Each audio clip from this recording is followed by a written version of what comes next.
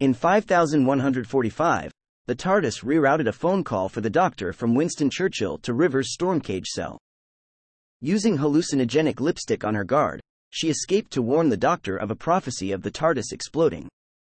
She blackmailed a time agent's vortex manipulator off Dorium Maldivar and stole a Vincent van Gogh painting from Liz 10 showing the TARDIS exploding and spacetime coordinates. She graffitied a diamond cliff at the dawn of time with the coordinates, then traveled to England in 102 AD to meet the 11th Doctor and Amy, posing as Cleopatra in order to blend in with the Roman garrison stationed there. The Pandorica lay under Stonehenge, transmitting a signal to summon an alliance of the Doctor's enemies. The Doctor got them to back off and sent River to fetch the TARDIS. Instead, it took her to Amy's house on the 26th of June 2010. When River told him the date, the Doctor realized the TARDIS was about to explode and told her to escape. TV, the Pandorica opens. Unable to leave, she was trapped in a time loop of the first moments of the explosion. TV, the Pandorica opens. The Big Bang.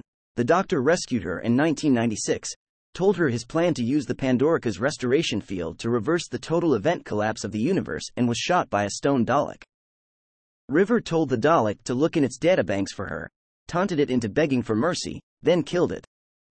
After the Doctor had rebooted the universe by erasing himself, River left her now blank diary at her parents' wedding so Amy could remember him back into existence. After a brief conversation about her marital status and identity, River told the Doctor he was going to find out very soon, and left him wondering. TV, the Big Bang.